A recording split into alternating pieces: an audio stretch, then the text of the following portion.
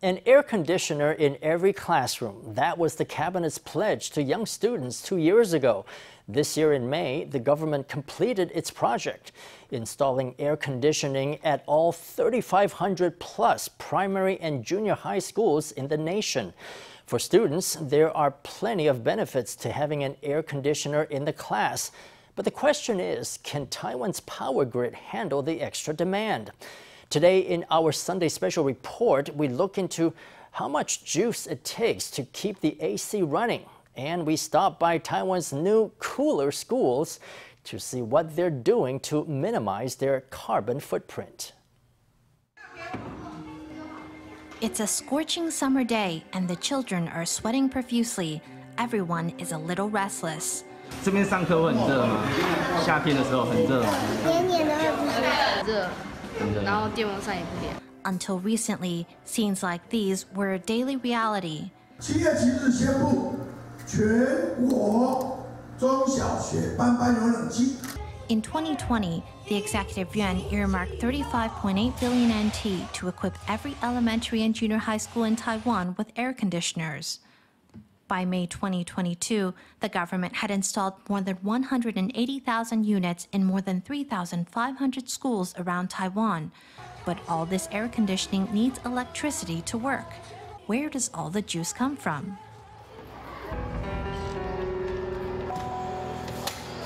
Let's run the numbers for 4 months: May, June, September, and October. Say that air conditioning is turned on between 9 a.m. and 4 p.m. whenever the temperature exceeds 28 degrees. That's roughly 260 million kilowatt hours consumed every year. According to Taipower, that's just about 0.1% of all electricity generated in Taiwan. When the operating reserve is in the single digits, turning on 180,000 AC units at schools puts a big burden on the grid. To keep the energy supply stable, Taipower signs contracts with schools, in which schools agree to pay for a fixed power capacity each month. If the school uses more than its contract capacity, it must pay a higher rate for the excess amount. This can quickly take a toll on school budgets. Early on, the government didn't offer any subsidies for electricity, so all the money had to come out of our own budget.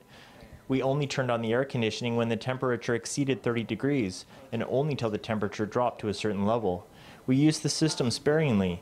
Even so, we kept incurring extra fees because our air conditioning use exceeded our contract capacity.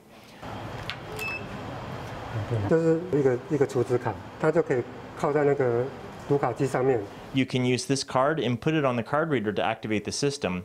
Then you can use the remote control to turn on the air conditioning unit. To help classrooms control their air conditioning bills, the government installed a smart energy management system in Taiwan's classrooms. The system can be used to remotely adjust classroom temperatures and to turn units on and off. It can also show which classrooms are currently using air conditioning. All the information is accessible on a computer screen. It can be used to monitor the conditions in each classroom, which classrooms have the air conditioning on and which ones have it off, so the person in charge can monitor everything. After school lets out at 3:30 p.m., the system can be used to see whether any units were left on. The units can be turned off remotely. The smart system shows how much electricity is being used at any moment. It allows the school to participate in demand response programs to reduce electricity usage. 那虚量反应或虚量计量，其实它都是一个虚拟电厂。 Demand response, or demand bidding, is an approach in which virtual electricity providers can provide a negative energy supply. For example, say there is a need to increase consumption by 1 kilowatt hour. We can obtain that additional kilowatt hour from the supply side by generating an additional 1 kilowatt hour.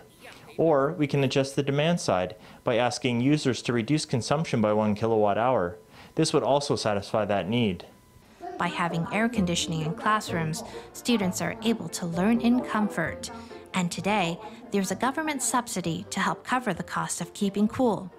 It's an ideal scenario for students and their parents, but for the sake of Taiwan's energy security, there must be measures in place that keep the grid from overloading.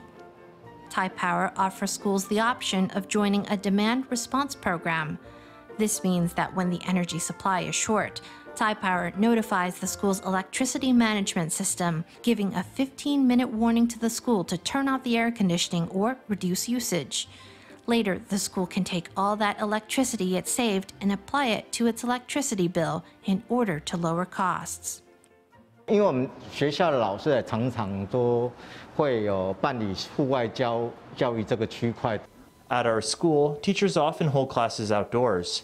We can adjust our energy use during those periods that they are outside. That allows us to save on our utility bills. To save money, schools can adjust and manage their consumption with Taipower. But some schools have taken things a step further by becoming energy producers themselves. This is Wenxing Elementary School in Taoyuan's Guishan district. The school has solar panels to generate electricity and even lithium batteries to store it. About 1/3 of the electricity consumed is generated on site, making the school less reliant on Taipower. 我们所建的40 kW 自发自用型的太阳能板呢 We have about 40 kilowatts of photovoltaic panels that we operate ourselves. They can generate 48,760 kilowatt hours every year. In addition to supplying the school with electricity, we store the excess in lithium batteries.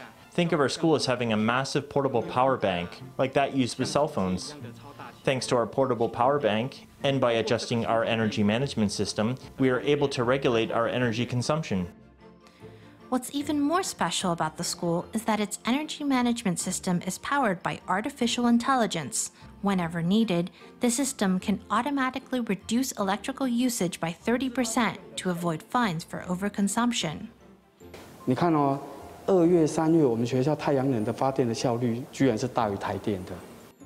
Look at February and March. Our solar panels contributed more energy than we got from Taipower. The blue bar is the electricity provided by Taipower.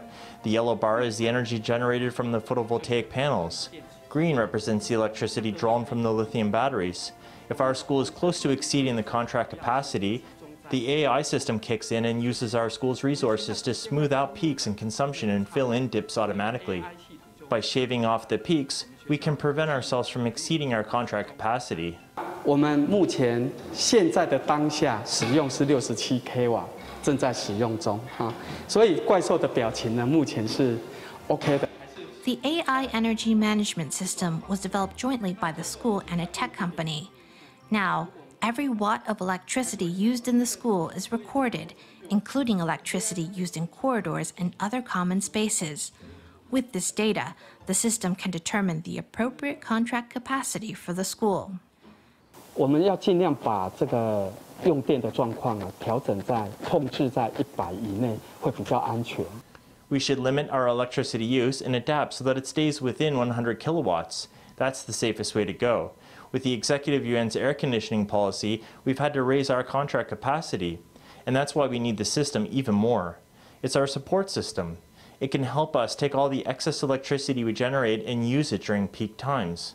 That way we can reduce overconsumption. We can avoid exceeding the contract capacity. It also helps with our bills. We generate our own electricity that we don't need to pay for.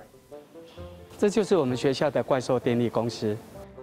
The virtual power plant at Wenxing Elementary saves the school nearly 5,000 NT a month on its electricity bill. To educate students on electricity consumption and encourage them to save power, the school created a mock power company headed by a cute cartoon monster. The monster's facial expressions help the kids get a sense for how their school is powered.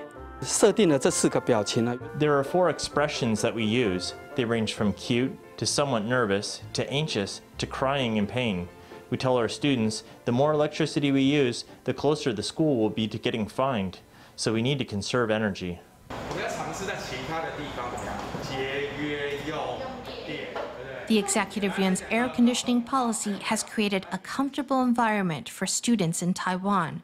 Over at Wenxing Elementary, the policy has also helped children better understand the importance of saving energy.